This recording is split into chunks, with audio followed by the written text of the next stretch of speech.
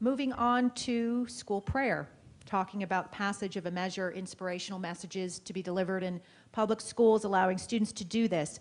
Do you support the measure, or do you view it, as some do, as an intent to promote religion in public schools? I haven't, there's only 1,500 bills out there. I haven't read all of them. I've not seen exactly the way this works, so. Okay. I pray a lot. And a lot of people pray for me, and I'm very appreciative.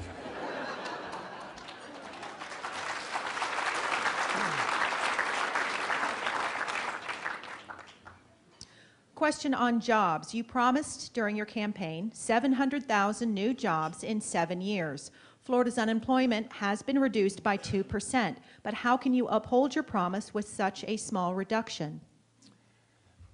I'm okay with, I mean, look, would I like to have already done 700,000 jobs in 1 year? That'd be great. But we're on the right track. I mean, from 12 to 9.9, second fastest drop in the entire country, 141,500 private sector jobs. It's a good start. But you know, there's a lot of work to do. All government does is put this state in a better position than other places to do business. You create all the jobs. And so, but what I see around the state is people are more optimistic. They feel comfortable that their taxes are not going to be going up. They know we don't have budget deficits. They know we're not. I mean, if you look at history, our state, first off, our state was on credit watch a year ago. We're now AAA. We're stable. While the federal government debt credit rating went down, for 20 straight years, the state had increased its debt by over $1 billion a year. Last calendar year, it was reduced over $500 million. Our first fiscal year of Jeff Atwater and I being CFO and governor, it's going to be down, I think, over $1 billion. So we're putting ourselves in the right position. Now, I'll still tell you, the problems, the financial issues we have in the state, citizens insurance is a disaster. If we have not solved it yet. And the pension plan's underfunded. Again, we're just jumping around to a variety of topics, trying to get to as many questions as we can. This deals with special taxing districts. What is your goal in reviewing special taxing districts, especially smaller community development districts? What I've tried to do is just go back and say, just like with regulation, just because we did something a certain way for 20 years doesn't mean we should do it the same way the next 20 years. So I just want to make sure that all the taxes where the state's involved, that we look at those and say, is this something we should continue to do?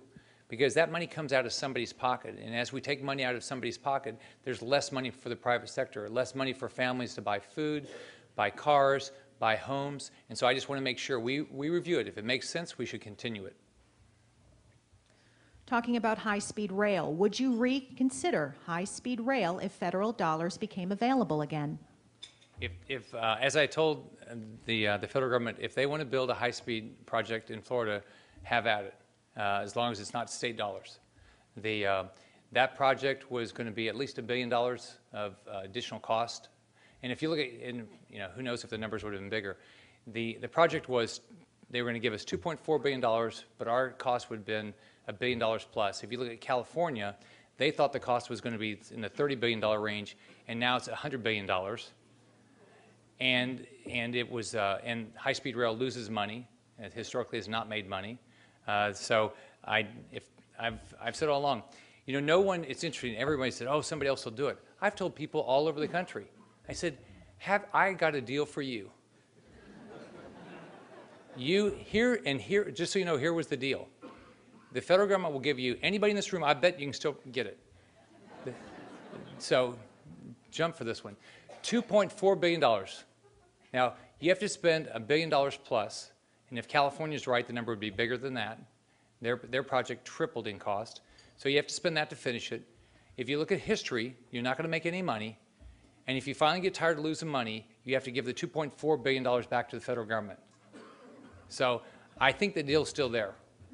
But I haven't seen anybody grab for it, run for it.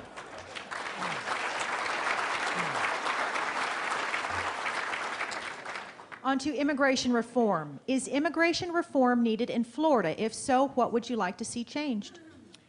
If you think about what we ought to be doing, look, we're a country of immigration. I mean, that's how, I mean, you know, we're all here, you know, from somebody that came from some other country primarily, not, so we are a country of legal immigration. So here's what needs to happen. Step one, the federal government needs to secure our borders. They need to come up with an immigration policy that people that live here understand, that people that want to come here understand. We also need to have a work visa program that doesn't put Florida businesses at an economic disadvantage to businesses in other countries. That doesn't make it, if we want more jobs here, if we put ourselves in an economic disadvantage, we will have fewer jobs. Now, in the meantime, if the federal government will not do their jobs, and if somebody is in our state illegally, we should be able to ask them, just like they ask, if you get stopped, you have to show your ID. You ought to be able, if you're doing something illegal, you should be able to show whether you're a legal resident or not of the state.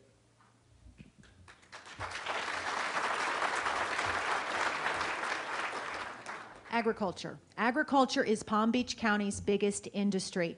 Do you have any initiatives currently right now at the governor's office to help farmers prosper?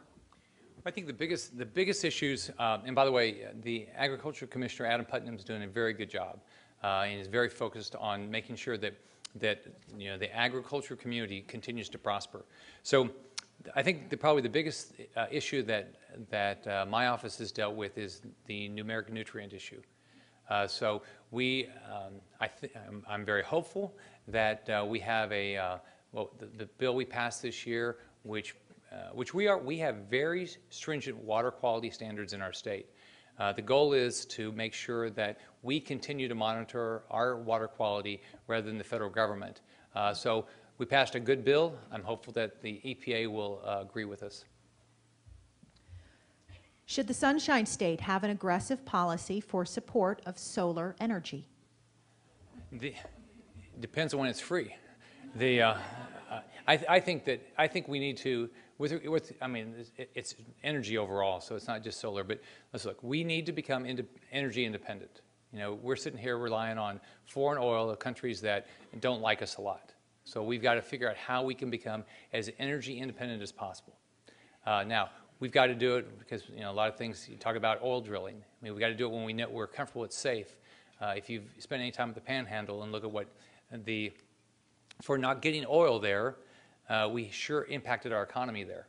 So we've got to be very cautious. But now all the alternatives, whether it's solar, we've got to continue to look at it, but do it when we can afford it, when we figure out that it's less expensive than the existing cost of natural gas and things like that. We'll wrap it up with a couple more questions. Do you plan to run for a second term? Yes.